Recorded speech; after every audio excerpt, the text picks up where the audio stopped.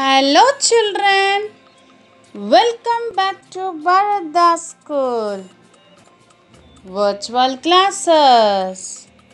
It's coloring time. Children, today I am going to show you how to draw a small piece of watermelon easily. Children, first draw alphabet A without middle line. Now join the bottom with two curve line and draw the seeds inside as shown in the video.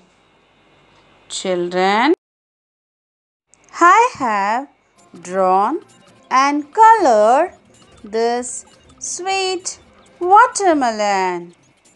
Children, now it's your turn, children.